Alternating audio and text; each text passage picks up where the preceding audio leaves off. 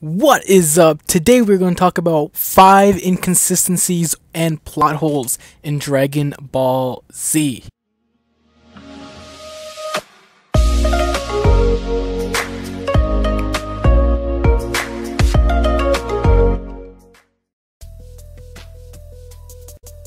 Once you are dead, you cannot die again. In the Buu saga, Vegeta is fighting Buu, obviously, and Goku tells him that he could be killed again, and when you die twice, you just simply don't exist anymore. You died once.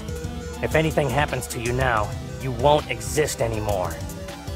There'll be nothing I can do to bring you back. However, it's been stated multiple times that once you die, you cannot die again. You're forgetting. You're already dead. You can't die a second time, you know.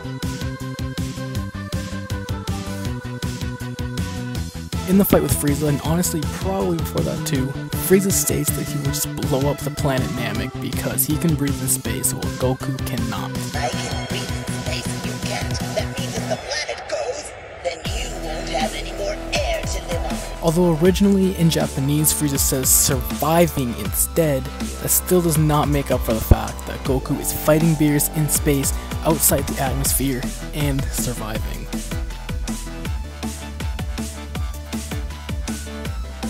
When Goku and Gohan are training in the hyperbolic time chamber, Goku tells Gohan to try to imagine Cell killing everyone so his emotions will take over and he can go Super Saiyan.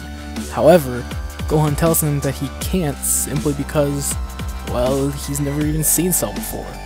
Which makes sense, but then in a later episode, Gohan has a dream where Cell somehow comes into the hyperbolic time chamber and starts mad shit, which makes no sense at all.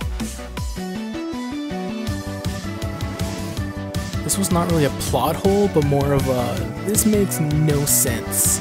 Now, during the Buu saga, Vegeta tells Supreme Kai to teleport Dende to Earth to heal Goku, but the Supreme Kai states that he cannot due to the fact that he has no energy left. But why didn't Dende just heal the Supreme Kai to get his energy back up so they could just teleport there? It's not like we haven't seen Dende heal multiple people in short times before.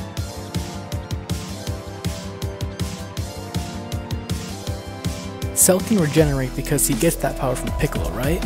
Well, Cell can't regenerate if the nucleus in his brain gets destroyed. Makes sense. Well, look at this.